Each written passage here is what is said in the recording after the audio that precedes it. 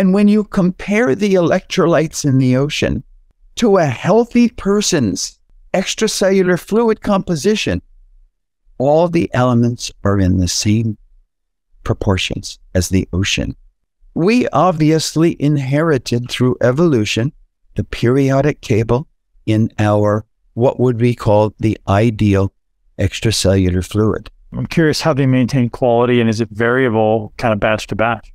It's not, because it's chosen. And this thing we call the plankton bloom, the ocean is outrageously able to maintain a purity just because it's 30,000 meters deep in places and the currents mix it up, etc. But you do have a special situation in the plankton bloom, because in that zone of biocenosis, the zooplankton or phytoplankton are natural detoxifiers.